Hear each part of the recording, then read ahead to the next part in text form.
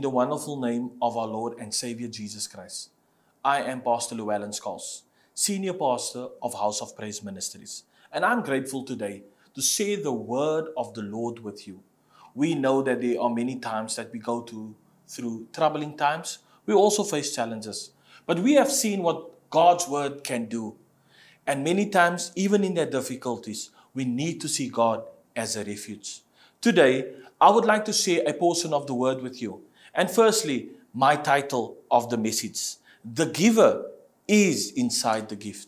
Let me repeat it. The giver is inside the gift. And we're going to find our portion of scripture reading in a famous scripture called John 3, verse 16. For most of you, it's your favorite scripture, and also for me. John 3, verse 16. For God so loved the world that He gave His only begotten Son, that whoever believes in Him should not perish, but have everlasting life. Also in the book of John, chapter 14, verse 6, where Jesus says, I am the way, the truth, and the life. No man comes to the Father except through me. In realizing this, Jesus is the way, the truth, and the life. What I'm realizing that without the way we can't go. Without the truth, we don't know. And without His life, we can't live. No one comes to the Father except through me. Meaning that Jesus is the entrance of God. But when I read John 3:16, I get interested because now, for God so loved the world, meaning that's the greatest object, that He gave His only begotten Son, which is the greatest gift, that whosoever believes in Him, which is the greatest promise, should not perish, but have everlasting life. I'm here to say that Jesus is a gift to this world. Many didn't see Him as a gift the day He was born. Some saw Him as opposition. Some saw, is this really the Messiah? But He is a gift to this world. His birth was miraculous. His life was amazing. His ministry was revolutionary. His death was unforgettable. And His resurrection was memorable. Not only that, His ascension was glorious. This was Jesus, because He is a gift to this world. As a gift, He loved mankind. As a gift, He healed people. As a gift, He delivered people. As a gift, He opened the eyes of the blind. This was a gift to this world. Jesus gave hope. Within His ministry of 3.5 years, He gave hope to the people. The words which He released was words of hope. And that is what we need in this day, because Jesus is that gift. He is a gift also to you right now. And He even prayed for people. That is a gift. Now, when I speak about a gift, we always get excited, because in most cases, when you get a gift, it's either your birthday or you've done something and someone appreciates you. And that's the reason why we need to appreciate Jesus in this time for what He's done in our lives, because He is a gift, not only to this world, but He is a gift to you. Now, John, the Apostle John, that wrote the book John, is a disciple also of Jesus. Very profound. When he starts out writing, he starts with the following words: in the beginning. When I look at Matthew, I see Matthew actually starts with the beginning of Jesus, but with his lineage, where he comes from, through a bloodline. When I analyze the Gospel of Mark, I see he starts with John the Baptist, which was a forerunner. When I look at Luke, I see where he starts also with the lineage. So here, all these three writers were actually started the book with Jesus, but with a specific portion.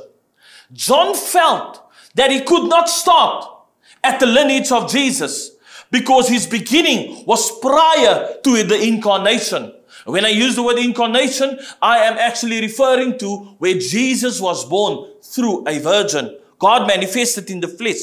John feels like, I'm going to go right to the beginning. Why? Because John believed that Jesus is the beginning. Not only is He the beginning, but we know according to the word, He is the beginning and He's also the ending. Not only that, he believed that Jesus was not any mere person, that Jesus was the incarnate God. He wanted to prove in his writings that Jesus was the Messiah and also the only true God. And he wanted to display that Jesus as the central figure and focus of creation. That's important that we must understand. Because when we look at creation and when we talk about creation, the creation started with the beginning. Because when the beginning started, the creation started. When the creation started, the beginning started. Both these two run parallel, which I want to share with you. Now, when we read a portion of scripture, we find Jesus as the originator and also the facilitator of creation. Colossians 1 verse 16. For by him all things were created, that are in heaven, that are on the earth, visible and invisible, whether thrones or dominions or principalities or powers. I love this part.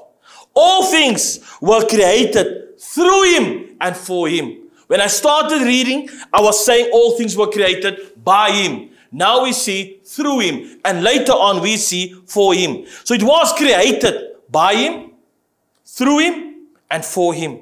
And throughout this word, I'll be sharing that. Also, Hebrews chapter 1 verse 3, we read the following, especially now that we focus on all things. Who being the brightness of his glory and the express image of his person, exact representation according to scripture, upholding all things by the word of his power. Meaning that all things now is associated with the word. Not only associated with the word, but with the word of his power. Jesus made a statement when he said that all power belongs to me, that are in heaven and that are on the earth. Meaning Jesus, being the very word, has the same power. The power is not split because it's one power. Because we believe that Jesus is the word. Also Colossians 1 verse 15 says, he is the image of the invisible God. When I talk about image, I need to say this. Man was created in the image of God. But Jesus was not created. Jesus is the image of God. He is the exact representation. Jesus is not created. Why I say that? Because in the scripture we find he is the creator. Now, if I look at the writings of Paul and John, I see that Paul places great emphasis that Jesus is the image of God.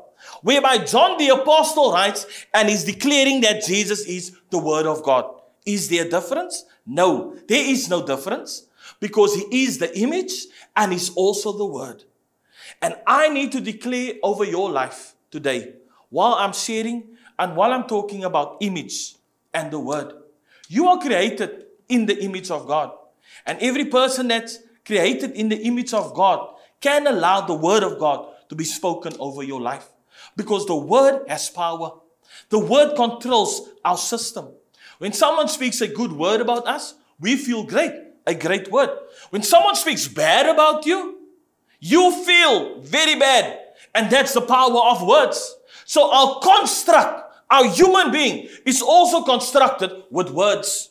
Today I would like to declare that words has power over your life and it shall release positive things. Now, I've realized sometimes you always find a sick person going to a doctor and the doctor will make a prediction, not a prophecy, and say you only have 6 months to live. How many times have we heard that kind of report that doctors release? The words of the doctor is powerful and he may be correct in his prediction, but God as the source of creation has the final say. Sometimes people take these words, they accept it, and it becomes a reality.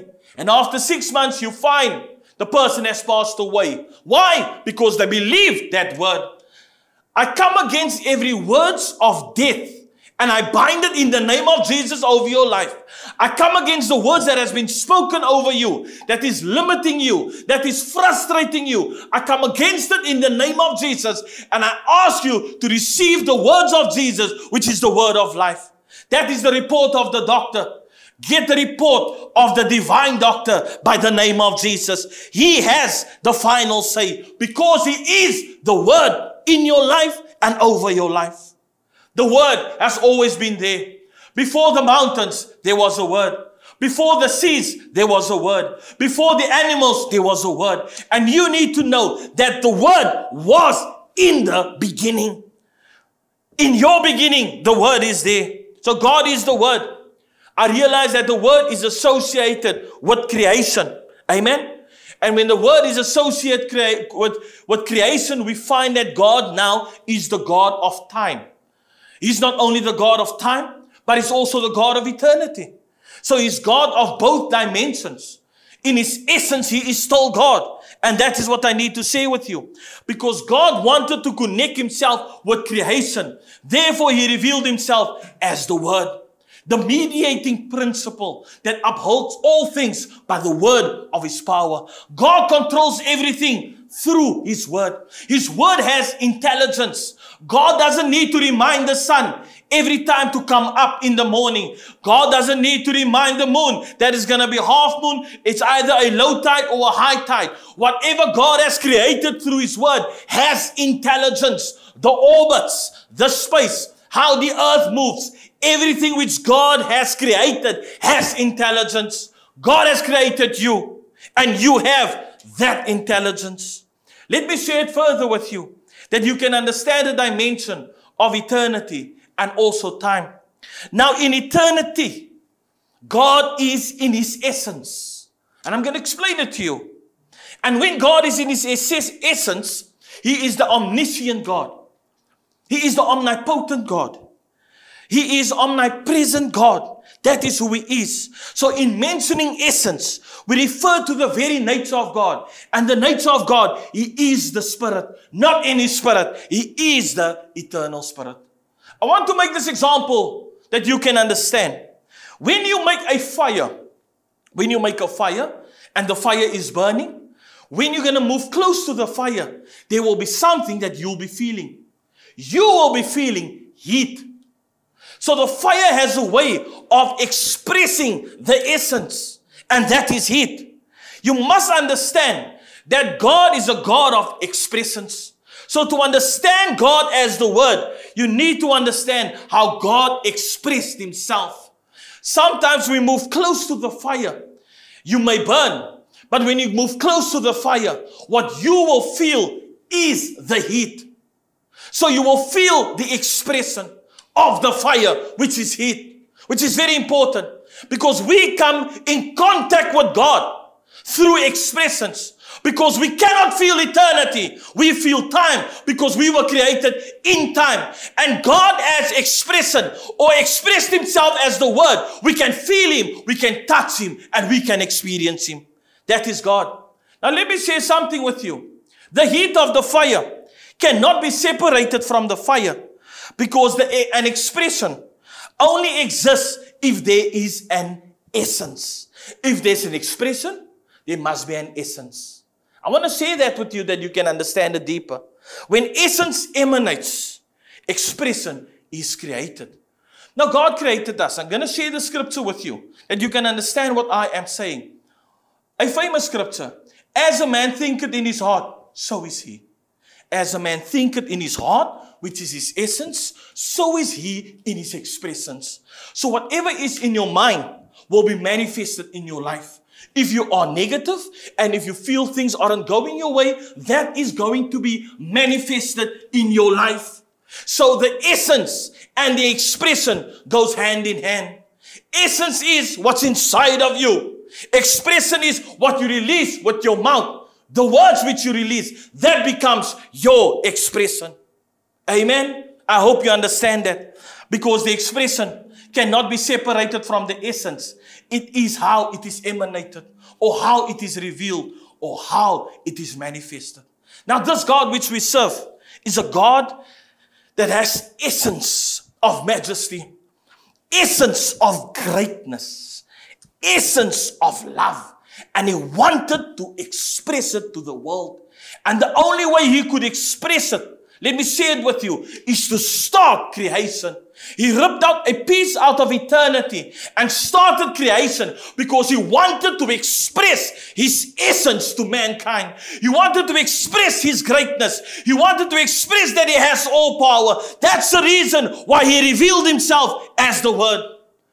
I'm getting excited Let me share it with you. God expressed himself to Moses in a cloud when the people of God was directionless. God was leading them, and he expressed himself through a cloud. Not only that, God expressed himself as El Shaddai and also Jehovah Rapha to Abraham in time of need, when he needed provision.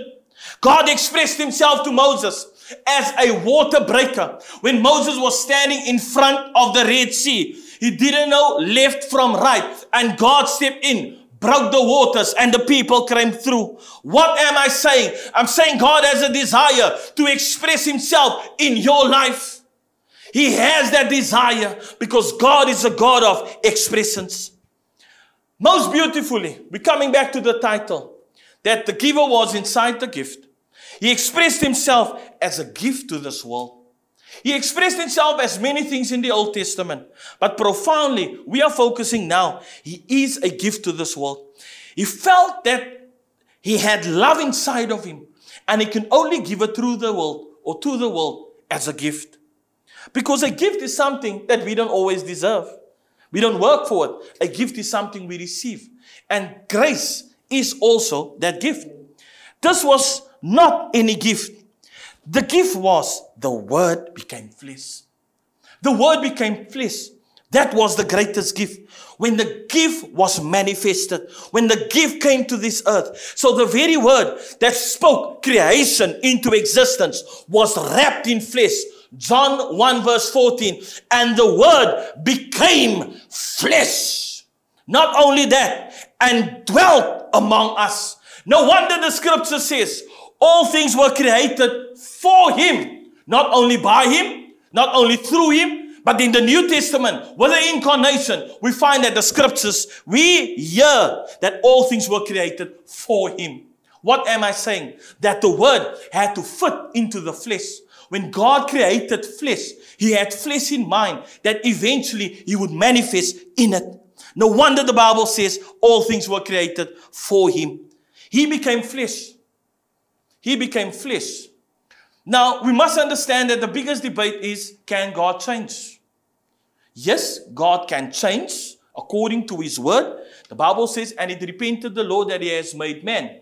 But in this case of expression, God changed being the word and was manifested in the flesh. But when he was manifested in the flesh, he did not lose his divinity. He did not lose his power, although he was wrapped in the flesh. So he still had his essence and his divinity was not lost. Now, I made a very profound statement and I would like to explain it by reading the following to you that you can understand the allegory in terms of that he did not lose his essence. So the Atlantic Ocean is big and it's immense and it's without a visible boundary. Having fluid of substance, we're talking about water, we're talking about sea.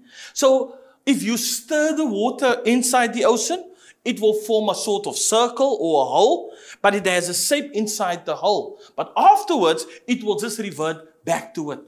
I'm trying to paint a picture of God in your mind, but I want to use the ocean as the allegory.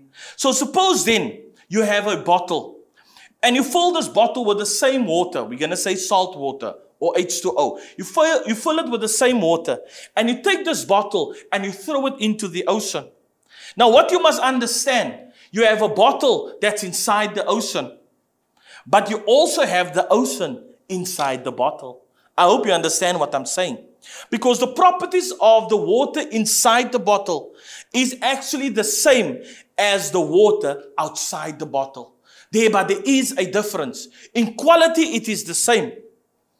But in quantity, it differs. But the quantity of the ocean is actually greater than the quantity in the bottle. But yet, in terms of quality, it is the same. The same water inside is also the same water outside. What am I saying? God, who was in time, existed outside of time, but he also dwelt in the realm of humanity. What am I saying today? I want to share this with you that you can understand that Jesus is a gift to this world. And I know today that as you are sitting here and listening, you need that opportunity just to experience the gift.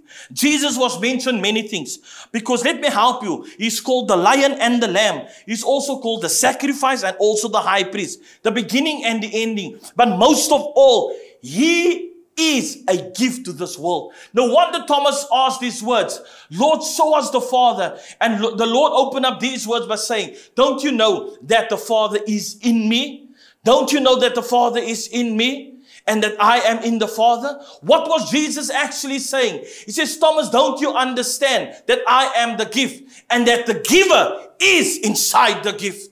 Thomas couldn't see the giver inside the gift.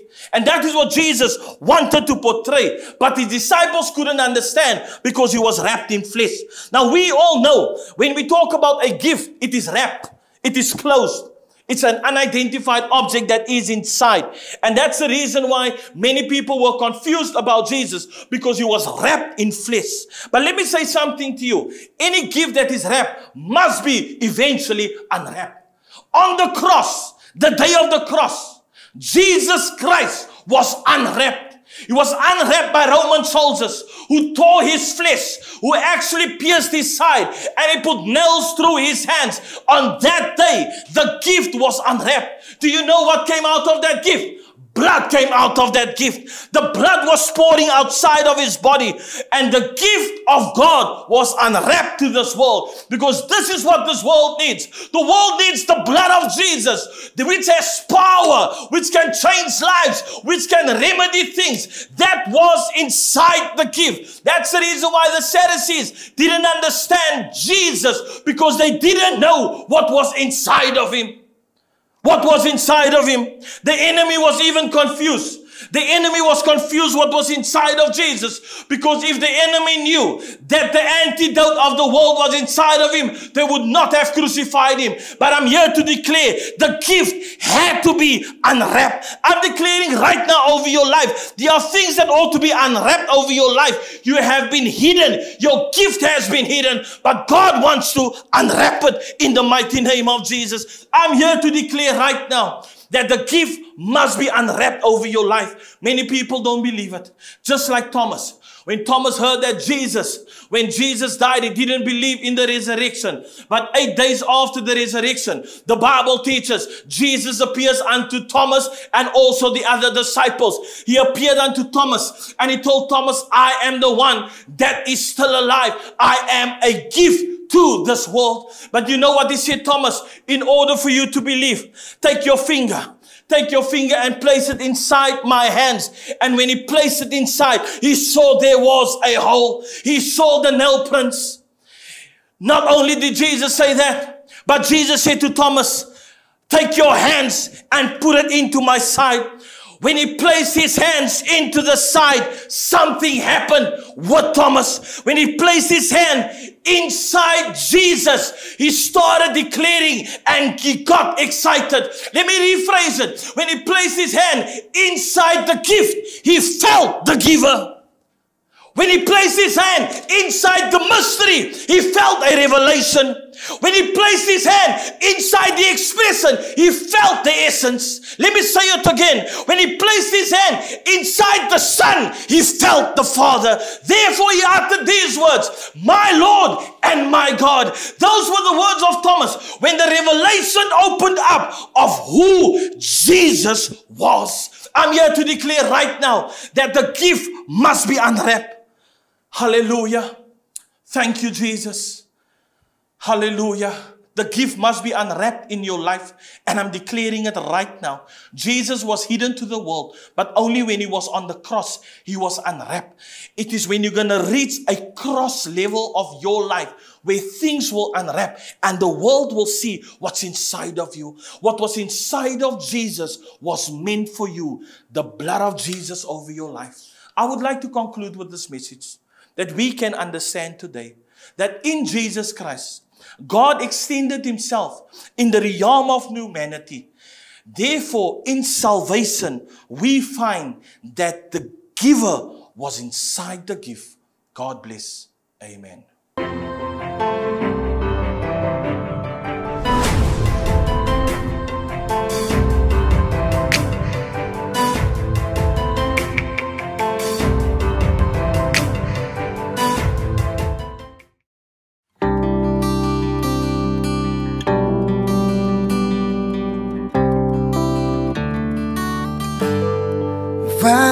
die mens dat die aan hom dink, die mense kind dat die hom besoek? Wat is die mens dat die aan hom dink, die mense kind dat die hom besoek? Van so as die hemel word die aarde so geweldig, is sy goedertierenheid oor die wat hom vrees. Ken hom in al jou weer, jy hoef nie bang te wees vir 'n skielike skrik of vir die ondergang van die goddelose. Wat is die mens dat die aan hom dink, die mense kind dat die hom besoek? Wat is die mens dat die aan hom dink, die mense kind dat die hom besoek? Jesaja 45, ek sal self voor jou uitgaan en die hoogtes gelyk maak, kopperdeur sal ek verbreek en ys te grendel stukken slaan. En ek sal jou die skatte gee wat in donkerheid is en verborgene rykdom, sodat jy mag weet dat ek die Here is wat jou by jou naam ken. Wat is die mens dat die aan hom dink, die mense kind dat die hom besoek? Wat is die mens dat die aan hom dink, die mense kind dat die hom besoek? Wat is die mens dat die aan hom dink, die mense kind dat die hom besoek? Wat is die mens dat die aan hom dink, die mense kind dat die hom besoek? Sy genade, sy genade, sy genade is meer as genoeg. Sy genade, sy genade, sy genade is meer as genoeg. Sy genade, sy genade, sy genade is meer as genoeg.